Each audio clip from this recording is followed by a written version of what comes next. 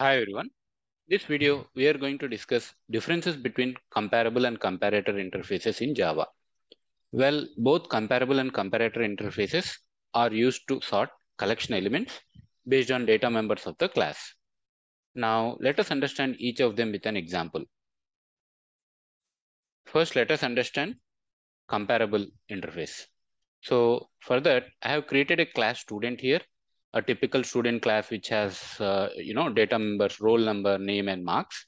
So let me create a constructor for this class, which actually initializes the values for these data members. And also let us generate the getters for this class, right? For all the three data members. All right, so we have a class student with three data members now, right? So we have constructor and also we have getters for these data members. All right, now I have main method. Now I'm going to actually create objects for this. I'm going to create a list of objects for this student class, right? Array list,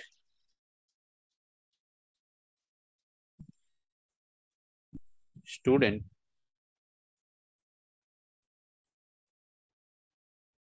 and going to add some objects to it, student objects to it, right? Add new student of, I'm going to initialize a constructor. Say for example, 102 is roll number, ls is name, and some 70 something as some marks, right?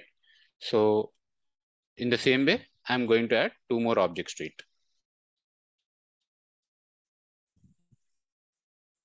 All right, okay. Now we wanted to sort these objects based on marks. So how are we going to do that? For that, we are going to implement comparable interface. So implement comparable interface. So you can see comparable of type T, right? So we need to specify the type. So of type student. So we need to implement the methods. We need to implement compare to method within the comparable interface, right? So here is, we need to specify our own logic to sort the elements based on marks. So we need to write the logic here to sort the elements based on marks, right? So if marks are equal to the marks of the object which is passed, then we are going to return 0 as both are same. Or else if marks are greater than the marks to be compared with, right? Then we are going to return 1, or else we'll just return -1. So this is the logic we are going to use to sort the elements based on marks, right? Now we can use the method sort, which is present in the collections class, right? Collections.sort, and you can see here. So it just asks for the list of type objects, right? So we are going to pass array list of objects. Now once the objects are sorted based on marks, right? So we are going to print them here. So this sort method, what it does, we can see here the definition of it, right? So it sorts the specified list into ascending order according to the natural ordering of its elements. And we can read here, all elements in the list must implement the comparable interface. So all the elements in the list, what are the elements in the list here? In our case, student, right? So all of them are implementing the comparable interface, right? So this should actually call this compare to method and sort these objects based on the logic which we defined here. In our case, based on marks, right? So let us run this example and verify. Yes, we can clearly see here based on the marks. Marks is the third parameter. You can clearly see here 55, 68, and 73. So it actually sorted the elements or the object student objects based on the marks. So this is how we can actually use the comparable interface to actually sort the elements based on the user definition, right? Now let us actually see an example on comparator.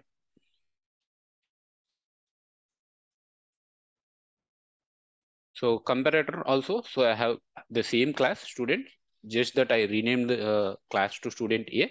So you can see the same data members, constructor, getters, right? So in the main method, I'm going to actually use the same example. Like I'm going to take the same objects. So we have an array list here, right? Added three student objects to it. Now we wanted to sort the elements based on, let's say for example, based on name, right? So last time we did it using marks, right? For comparable. Now let's do it based on name. So for that, how are we going to do that using comparator, right? The first thing, like earlier, we actually implemented the class in the original class itself, right? So using comparator, we are going to define a different class, like a separate class apart from the original class. So we can name it something like this: sort names implements comparator of type. We need to specify the type here. Again, comparator is an interface, so we need to implement the methods. So here we have method called compare. So you can see here, this compare method actually takes two parameters, right? So student one, S1 and S2. So we need to compare these two objects and return the, write the logic here. So for that, what I'm going to do here is, so return S1 dot, we wanted to sort based on the name, right? Get name dot, I'm going to use compare to method of string.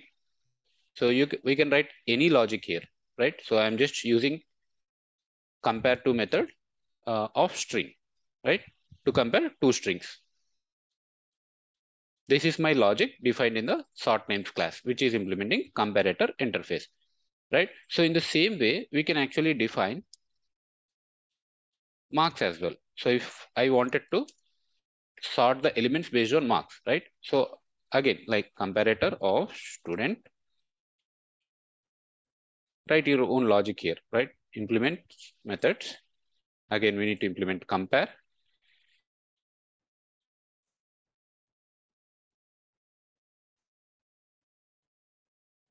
I'll just replace, I'll actually write the same logic, almost the same logic. This is also the, okay, we need to say get marks as the data members were declared private, right? All right. So almost the same logic that we used earlier, right? So this actually sorts this method, this class, right, which is implementing comparator interface. So this compare method actually is sorting based on marks, right? We have another class defined. Inside it, we have a compare method, which actually sorts based on names, right? Now let's go back and actually use the collections class to sort the elements. Sort. So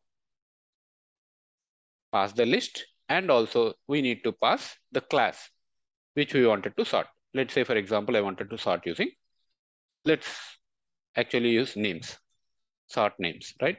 So this is how we need to pass the class name so that it understands based on which class it has to sort the elements, right? And finally, we are going to print the result after sorting. This has to be student A. Okay.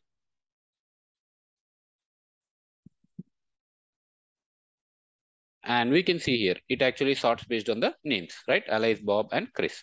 So we just can replace this class with, just replace this class with marks, then it actually sorts the elements based on marks. So new sort marks.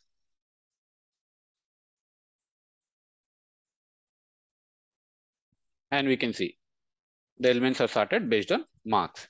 So this is how we can actually use comparator interface to sort the elements, right? List of elements.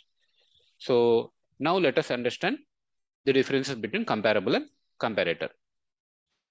So the first difference we can see, right? Comparable is present in java.lang package, and comparator is present in java.util package. The second difference we can see here, compare to is the method used actually to sort the elements in comparable interface, right?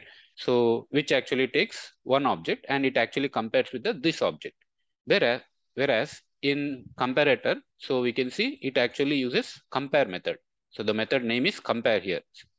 Just notice the difference here. And it takes two objects. So any two objects, it can compare, right? So this is the second difference. And the main difference here is you can see we can only sort like single sequence in comparable, right? So we can only sort based on single element, like we define compared to based on marks here, right?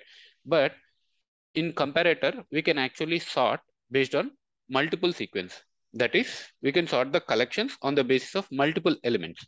So we saw like we sorted using names. We saw sorting based on marks, and we can even sort based on roll number as well. We just need to create a different class, right, and implement the comparator interface for that to sort the elements based on roll number, right? So multiple sorting sequence is provided by comparator interface. And the next difference is collections.sort. You can see it actually takes one parameter, which is list, right? In comparator, it actually takes two parameters. So one is the list, actual list to be sorted, and the second parameter is the class which you wanted to use for sorting, right? So this is the next difference. And the last difference we can see here, right? Compared to is the method defined within the original class. So the original class is modified here. Whereas in comparator, so the logic of the sorting is outside of the original class. It doesn't actually affect the original class. So these are the main differences between comparable and comparator interfaces in Java, right? So in this video, we have seen like we understood first what comparable and what comparator interface are with an example. And finally, we saw the differences between them. So if you like the video, please like, subscribe, and share it. Thanks for watching.